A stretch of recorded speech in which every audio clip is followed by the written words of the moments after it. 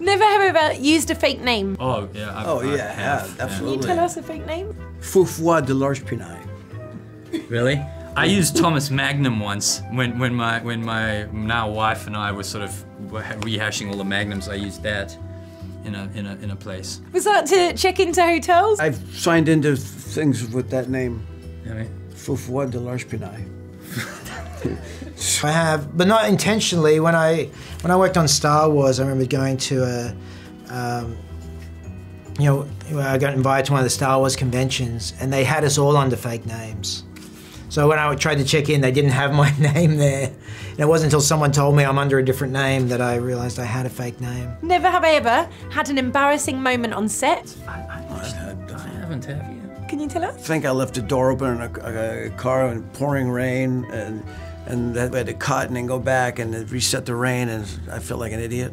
Oh yeah, no, I've had embarrassing moments. I remember one day walking around, thinking the whole, the crew waiting for me to decide how I want to shoot a scene, and walking around with a viewfinder. And I think I realized like half an hour had gone by, and in my mind I'm thinking, everyone thinks I don't know what I'm doing here. Never have I ever had a secret party trick. No, I also don't. No, nothing that you could do. She's like, these are the most boring never have I ever people ever. I don't know if I have a secret one. I feel like I used to like, stand on things and throw back somersaults off things occasionally. Whoa, you could do a back somersault? Yeah, well, I could when I was younger. I haven't tried one for a while. Never have I ever had a crush on a fictional character. I've never had a crush on a fictional character. I have crushes on. I mean, terrible. This is not going well for you. No, never. No, I haven't. We've ruined this. We've just like ruined this game. They're like, after Yul and Sharlto, never play that again. She's gonna burn these. Yeah, never have I ever played. Never have I ever. Oh yeah, I've probably had a crush on a fictional character. I'm sure when I was a kid, I had crushes on various cartoon characters.